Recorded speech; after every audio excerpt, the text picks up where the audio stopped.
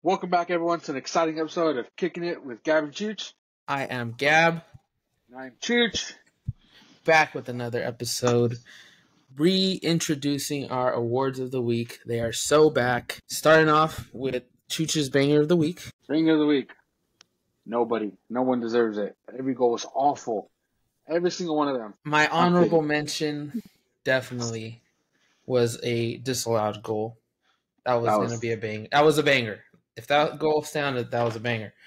As a free kick from way out, Bernardo Silva-esque in the Champions League. The closest banger was Mateo Kovacic for sure.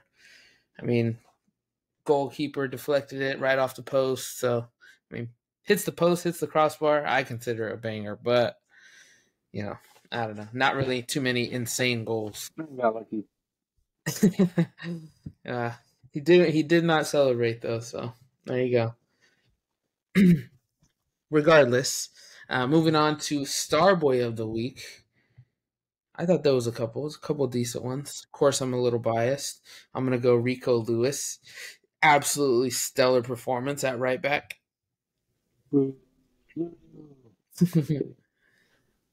Stellar. I don't know about that. He cooked. You got anyone in mind? Starboy of the Week? Starboy, you know what? I'm going to give it to him. I'm going to give it to Saka. Saka played really good. I'm going to give him to him. Goal on the assist, Brady. Crazy. I'll give it to him. Second, Xerxes, because he scored on his debut. John Duran. John Duran. He was linked to Chelsea. It's a shout. Yeah. Also linked to West Ham. Yeah, I'm going Rico Lewis first and foremost. Just thought, wow. Just wow. Obviously a little biased. That brings us into our recap. Friday's game, we had Manchester United versus Fulham in a 1-0 win for Man United. As Chooch mentioned a minute ago, Xerxes did get the debut goal to seal it in a game that I felt was maybe a little bit undeserved from United. Maybe just a bit. I agree. We mentioned it. We felt like this game was going to be an upset. Fulham was going to sneak away with it. And they literally took until the 87th minute for Xerxes to come on, score a goal. Garnacho had an absolute stinker. Yeah. That freak, oh my God. He got the assist on this goal, but oh my God, everyone kept talking about the shot that he missed, wide open. Absolutely dragged it wide to the right. Yeah, that one was awful for sure. Emile Smith-Rowe felt like he really didn't do much. He was at first he got a couple touches in the beginning. I was like, okay, yeah, look, he's looking good. He's gonna be the facilitator, but didn't really do too much. Iwobi had some good chances. I felt like they had a couple really good chances, just one pass away from scoring a goal. Fulham, that is. But United still, week one, we always say don't judge it off week one. But, we saw quite a few of the bigger teams look really, really good in week one and deal with the lower quality team fairly easy. And United definitely wasn't one of them. So, moving on to our Saturday games. That's the main majority of the slate there. Saturday, we had Ipswich versus Liverpool really early for us, 4:30 in the morning. I just caught the extended highlights of that one. Personally, Liverpool, I'm a little worried. Week one, we kind of knew. We saw in the preseason a bit the way they've been playing a lot differently, but it seems to suit them. They seem to be taking it well. They seem to have the quality to do it. It's almost like a lot of passing, but when they play that initial ball from the center back all the way to a winger or a striker, and they can maintain that first touch and pass the ball backwards for another one, it's just quality for sure. Slot ball, as they call it. But definitely, I think, they get the win 2-0 versus Ipswich at Ipswich home. Nothing different there. brilliant display for sure. Yeah, Mo Salah once again keeps his streak alive of scoring on the debut, and he got the Yeah. assist. New haircut. New haircut, new year, new him. We saw Jota get the start over Darwin Núñez. Uh, No. I mean, it's not necessarily a major surprise. Núñez was definitely a lot off the bench last season, and he had a heavy summer for sure with Uruguay, and it's nothing too crazy there. Didn't see any outstanding center back pairing. Kwanzaa, who's been stellar, started the match. Midfield was all right. Gravenberch for me getting the start. I mean, that's definitely different. Endo was really big last season. Cody Gakpo was heavily involved last season in the midfield, but Gravenberch getting in there, definitely liked it. Obviously, McAllister and Supersly in there as well, but weirdly used subs, I'd say. I mean, Harvey Elliott doesn't touch the field.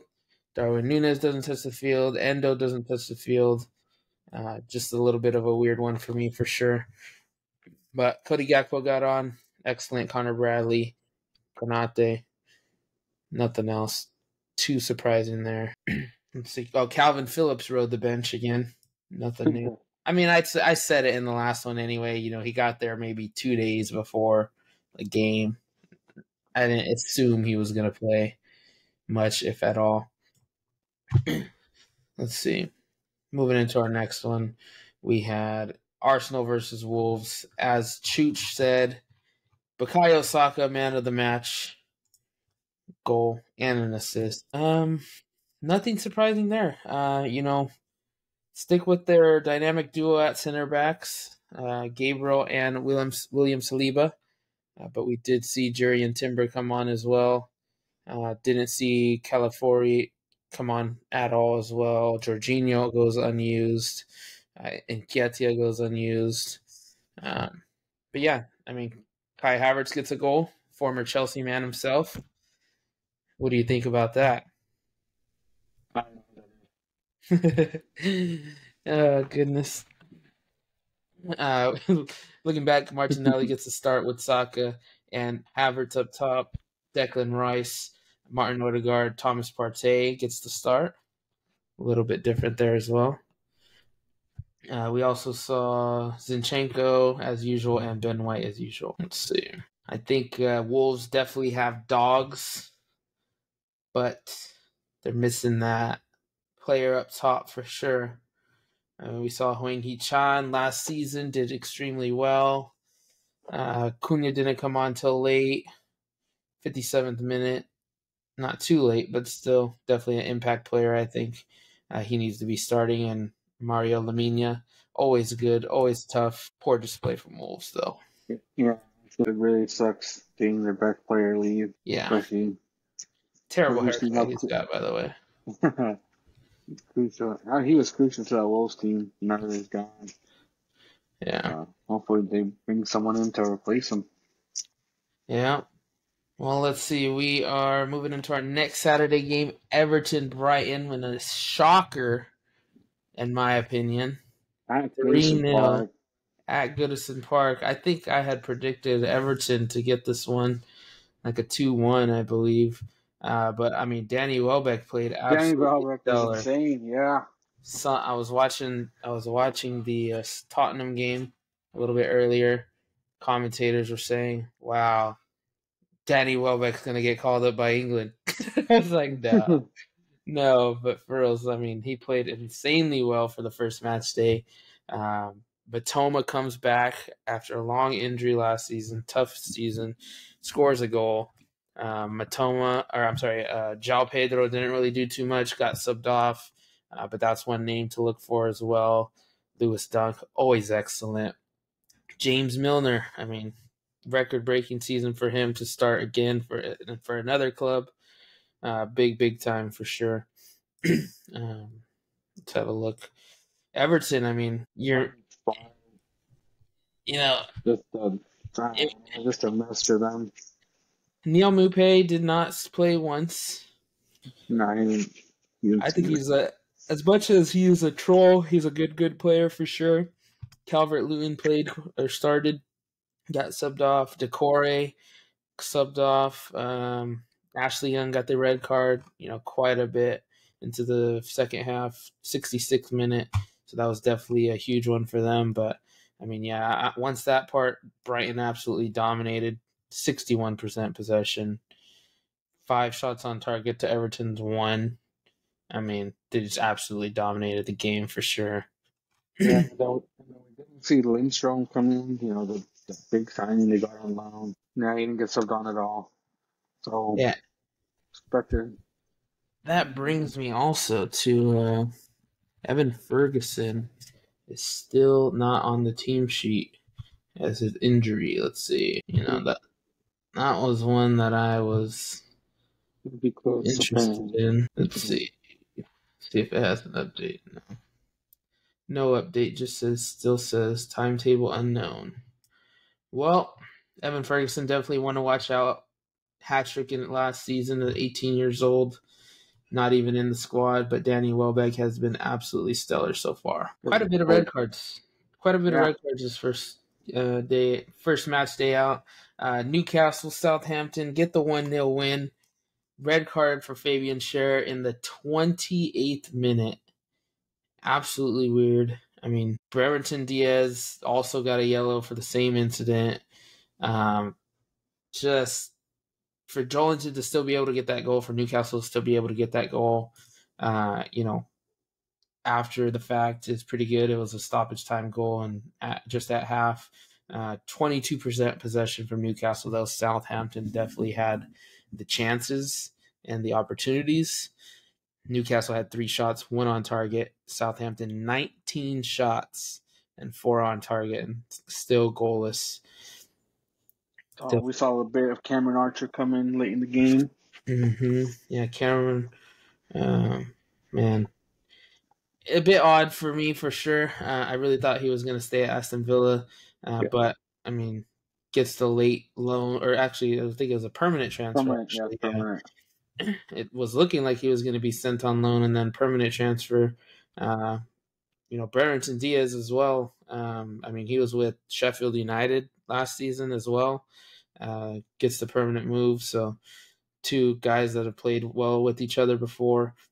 We'll see what happens there, but nothing surprising from the starting lineups of Newcastle. You'll have, he had a long summer though, so for me that's not too big of a difference. Livermento's excellent, Lewis Hall's excellent. They just have a really solid defense, I think. He did get dropped as captain. Did he?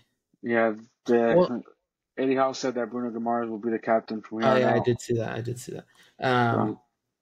But yeah, there's been links to Trippier headed out as well. Summer wasn't really too much because he got a lot of England stuff going on. But next 2 weeks, I think Sandro Tonali misses next week. It'll be the 28th. Let me check the calendar. So he'd miss this next weekend, and he'd be eligible for Matchday 3 for Newcastle. So I expect him to be in there. Sean Longstaff got the start. I expect him to replace him easily. But yeah, Jacob Murphy's been excellent. Anthony Gordon's been excellent. Alexander Isak, of course, always stellar, but no goals from any of them. And Nick Pope returns after a long injury. Yeah. Which is, it makes sense, but Dubravka really did play good last season. Yeah, he did. Yeah, he's still there, surprisingly. He wasn't taken away by any clubs. Let's see. Next game was the Forest Bournemouth game. I actually watched a bit of that game. Wasn't as one-sided maybe as I thought it would be. I think you and I both said Bournemouth really had chances of being relegated without Solanke, but I don't know. Semenyo's been in the right places at the right time. Tavernier played excellent. I don't know. They held their own. They held their own for sure. Definitely changed my mind a little bit. Had an awful injury from Danilo, who just shattered what looked like his ankle. Uh, Yeah. Hopefully he gets back soon. I haven't seen any update on that. But yeah, definitely. I mean, that was definitely horrid. Chris Wood gets the goal off of a rebound from can't remember who tried to put it in the first time. I think it was Ryan Yates, and then Chris Wood rebound. But definitely nothing. I mean, nothing from Hudson-Odoi, nothing from Elonga really. Gibbs White was quiet. Sangare plays well. I think Sangare could go to a bigger club, or I felt after watching the Leicester game today, I felt like they could use him. They have Ndidi already, but I don't know. Something about Sangare. Willy Bolly, loved memes. Loved the Willy Bolly memes. Seen a bunch of them after the weekend. But 1-1 draw. 86th minute tap in after a poor clearance. Well, not even a poor clearance, just a clearance that bounced off their own player, and then Semenyo was in the right place at the right time. Checking in with West Ham and Aston Villa. I had higher hopes for West Ham, for sure. 1-2 loss. I said West Ham I thought could maybe be up there with Aston Villa and maybe beat them out, but after seeing this, no real chances hugely created. Amadou Onana got it going super quick. Yeah, beautiful header. Insane. Yeah, man. That was a good header. Right off the bat, got me jumpy. I was like, oh, whoa. Kind of like a smack in the mouth right off the bat. I thought Morgan Rogers played extremely well. You know what? That was one of my other Starboy shouts. Morgan Rogers dictated play, played extremely well in my opinion. Quiet night from Ollie Watkins. Quiet night from from your boy Jared Bowen. Oh yeah, Michael Antonio. He's getting old. Yeah, he's a second striker for sure. Nicholas Fulkrieg, I think he will get the start next week. Just after being a little bit more in there and being able to, get in more trainings and get a feel for how they play. I think Michael Antonio will be a stellar, backup. Super sub. Yeah. Juan Bissaka got there really late. Didn't expect him to play. He didn't. Yeah. Definitely a little shocked to see Ward-Prowse not in the starting lineup for Guido Rodriguez, but I mean, they feel like they need a more defensive midfielder with Edson Alvarez still out. Yeah. They're saying I think he could be out till like a match day 6. So hamstring injury still recovering. Yeah, but and then on Aston Villa's side, I mean, just fantastic. I mean, I felt like they played insanely well. They didn't have a majority of the possession, but each team had 3 shots on target. I thought Villa's were a little bit more quality. They had 14 shots to 15 Aston Villa's. I mean, nothing too insane, but I just felt that Villa made a lot more of their opportunities count and got a lot better looks for sure as well. Yuri Telemans always have high standings for him. I think Villa's midfield is actually quite insane. A lot of unreal names. And we didn't even see Ross Barkley get in. Yeah, Ross Barkley didn't touch the field. Diego Carlos potentially could be headed out. John Duran got in, scored the game-winning goal just after being linked to West Ham. Posted on his Instagram story the hammer already. But he comes back and wins it against them and says that he's staying. He did the I'm staying celebration. So that was pretty hilarious. I mean, that guy, John Duran, has been unreal. He's been linked to Chelsea. He's been linked to West Ham. He's been linked to other places. This guy was playing in the MLS like 2 seasons ago. That's quite unreal. Now he's just unbelievable. Let's see here. Pau Torres played as well. That was a little bit of a shocker for me. I'm surprised. Didn't have a great run at it last season. Plays a lot of left back too, so good for him. But yeah, definitely on Amadou Onana made a name for himself. Matchday 1. Ollie Watkins got off to a slow start last season as well. I mean, we know he'll be back. We know he could score. Ian Maatsen touched the field. That's good to see as well. I think he came on for Leon Bailey or John McGinn, one of the two. I don't know. You know what? He might have came on for Matty Cash.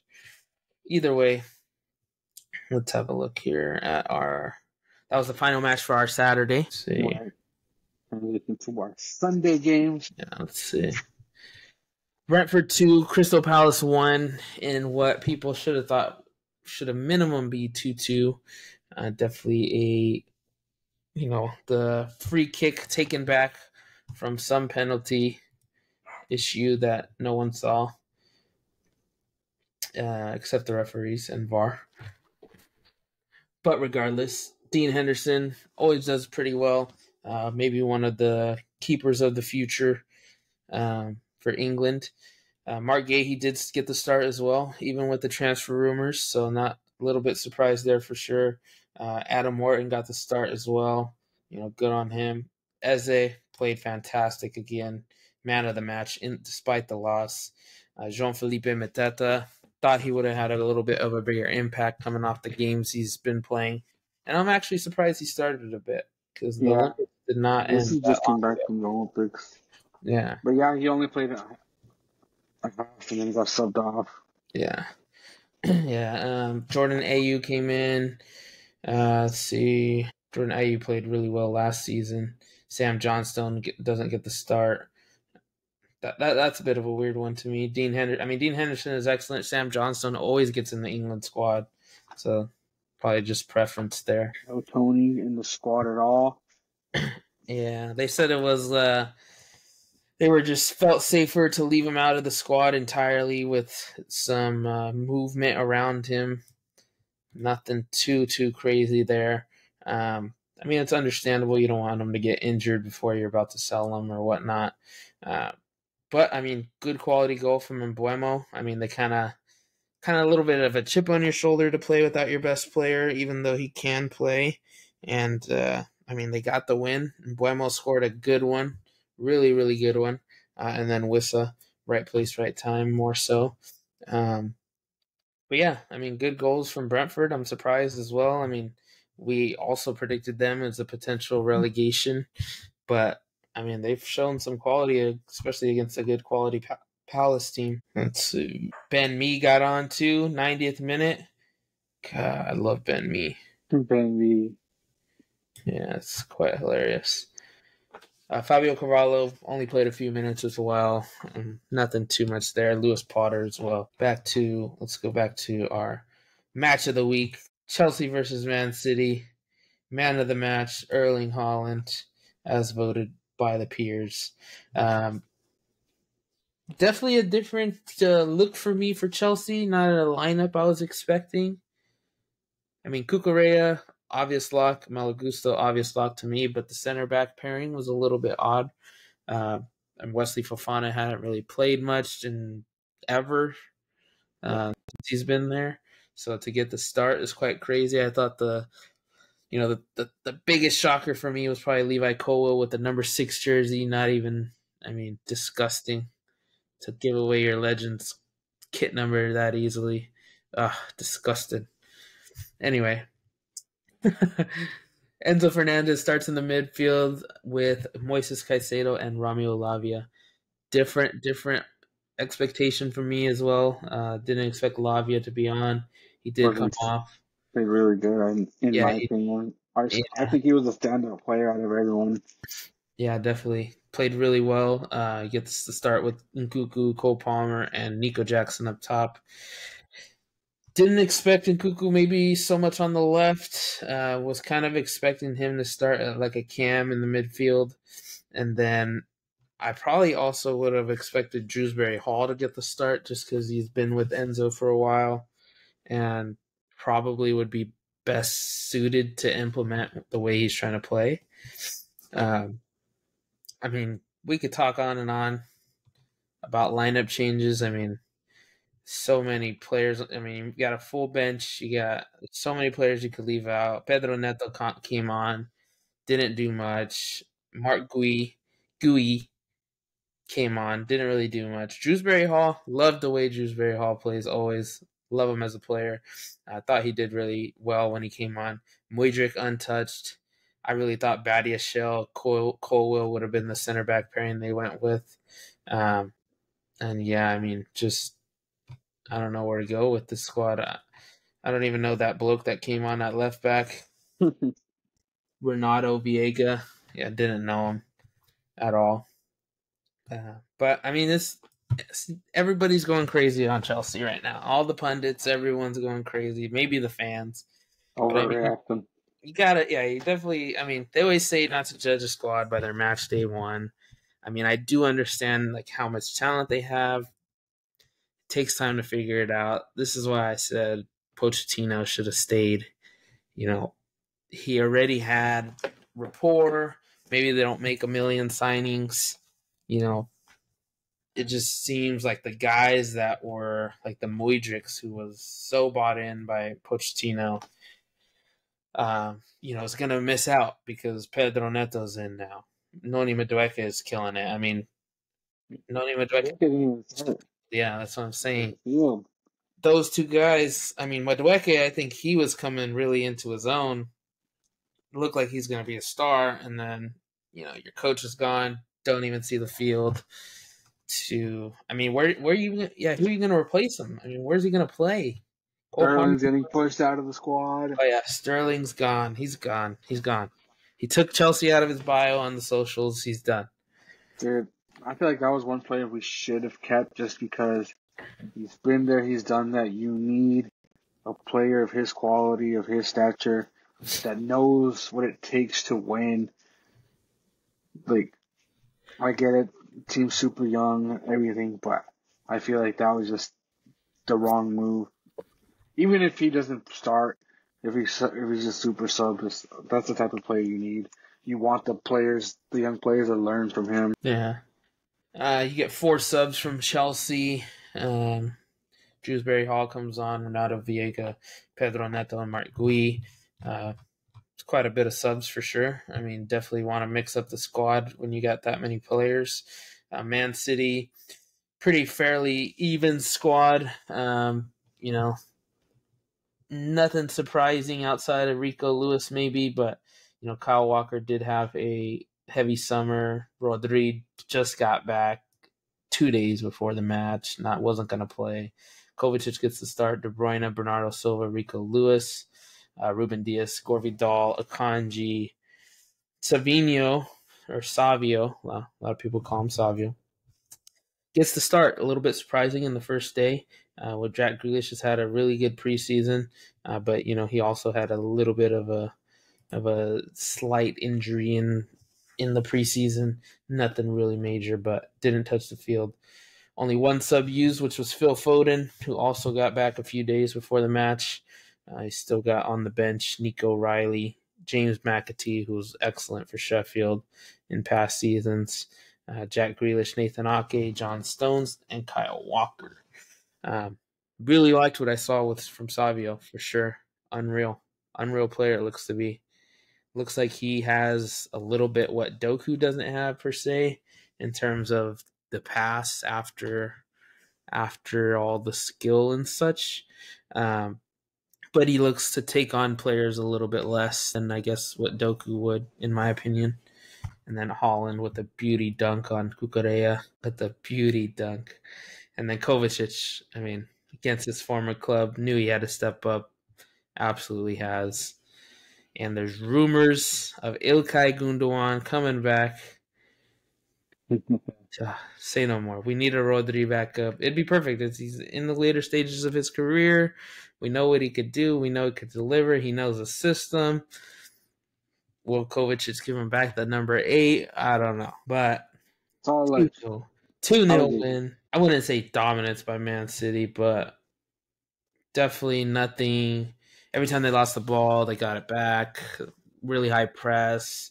Chelsea didn't really know what to do with it. I mean, they could, but then it just felt like Cole Palmer was, by the time Cole Palmer was getting ready to do something, someone was already in front of him. He couldn't. And the chances that they did get from Nico Jackson, I mean, just talk about disgusting sense of urgency. I mean, Lord. It was quite disgusting, even though he was offsides a few times, both times actually.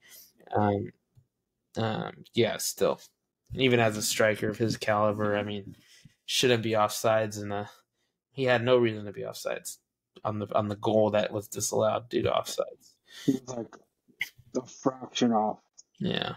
If he just held his line just a little bit longer.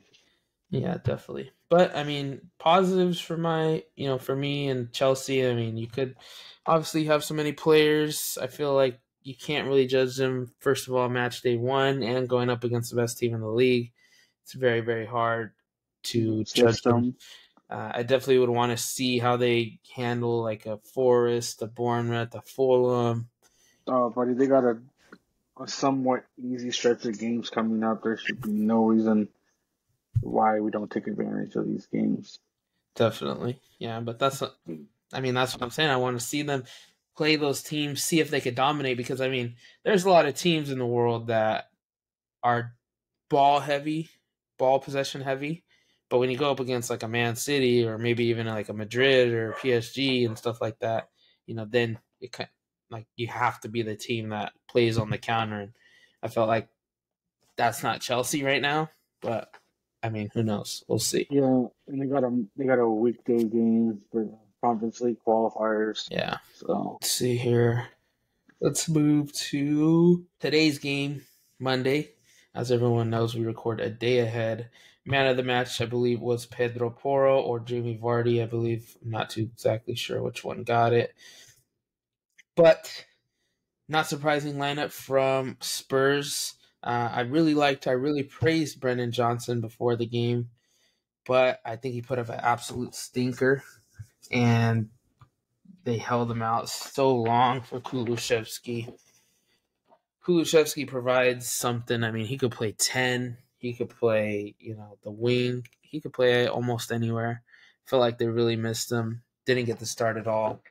James Maddison absolutely dominated the first half. Just cooked. I mean, absolutely cooked. Pedro Porro played unreal too. Man, the Spurs squad looked almost dominant, almost like top 5 dominant in the first half. Second half, I mean, we know with everything. I mean, any football match, there's going to be a spell where both teams go on a little bit of a run. But I felt like Leicester's run shouldn't have lasted that long against a team that's so good. Tottenham, I mean, their defense is unreal. You have like a Rolls Royce defense in the back line. Udogie, Christian Romero, Mickey Van de Ven, and Pedro Porro. Quite unreal. Pedro Porro did come off with a little bit of an injury as well. Pape Sarr played well. Bentancur, unfortunately, I mean, looked like he got knocked out. Hopefully he's all right. Looked to seem unconscious for a little while. Yeah, was stretchered off. Heung-min Son played really well. Him and James Maddison linking unbelievably well. They were dominating the left side of the pitch. Nothing from the right side almost. But Solanke had a good amount of chances. Didn't put one in the back of the net, but it seems like he shouldn't have any problem scoring there. Very, very first half dominated by Spurs in the entirety of the game. They had 70% possession to Leicester's 29. They had 7 shots on target, 15 total. Leicester had 3 and 7 total. Let's move. Jamie Vardy gets the absolute great goal. Return of Vardy. Vardy party. Yeah. Wasn't too necessarily an insane goal. 57th minute, he was wide open. They left him unmarked. He got an easy header. Yeah. But the celebration, oh my gosh, it just brought me back. Coming out of half, he chugs a Red Bull. Just football heritage. Football heritage. Bobby DeCorva Reed played all right. I don't know. Not the biggest fan. Harry Winks, just signed. Yeah, Oliver Skip just signed as well. He wasn't in the team sheet, but he was at the game. I believe he'll be starting. Not too sure who he'll start for. I think it'd be De Cordova Reed, though. Wilfred Ndidi played well, not insanely well. Fatawu was a star last season for them. Didn't really get too many, but he did get the assists, and I thought they needed to play his side quite a bit more. Facundo Benenotti, that dude was unreal. Number 40 for Leicester. During the game, he was just the absolute workhorse. Was the one that was being able to make the right passes, the one making quality passes, while everyone else seemed to be struggling a bit. Their defense is definitely where it lies, though. I think where the issues are lying. Wout Faes from Belgium. Disaster class for me. Just always felt like he didn't know what he was necessarily doing with the ball. But we said Leicester, or you said Leicester, could stay up, which they very well could. They look like it. They look like they deserved it in the times that they had.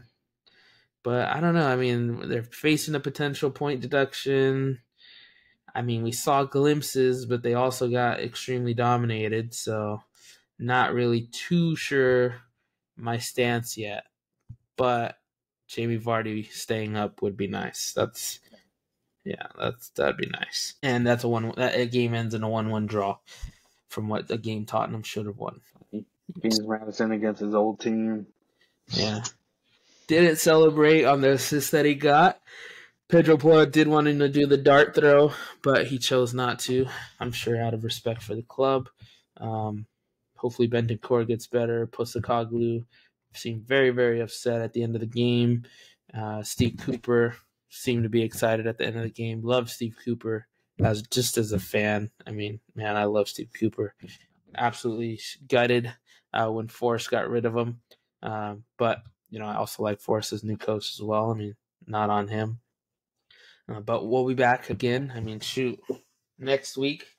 I think after the first 3 weeks, I will have a maybe revised relegation list and maybe a revised top 5.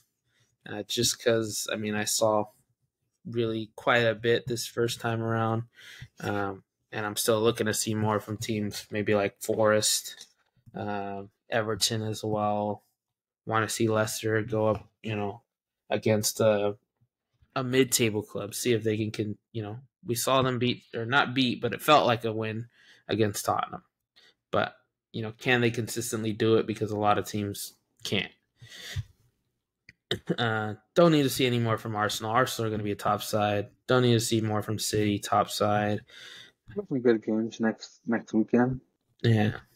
We'll be back for sure to talk about those on Friday. But yeah, it'll be a good one next weekend as well. Saturday, Sunday match slate. We'll see what happens. But I'm excited. Good season. Good season coming up. Already had, like we said last episode, we'll have something crazy. We'll have, just an unprecedented amount of things happen. Unfortunately, this week felt like just a horrific, unlucky week for Danilo and Bentancur. Unfortunately, those were the, most eventful things that happened, I guess you could say, along with Jamie Vardy's return. But we look to be back. We'll see what's next. Next week, big week again. Match day 2. Super excited. And we'll be back on Friday. Any last thoughts? Martin Taylor, you have blood on your hands. Oh my goodness.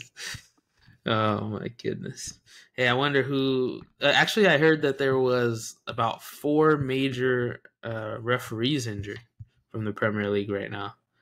I'm not too sure who they are, but we saw Anthony Taylor this week. We saw...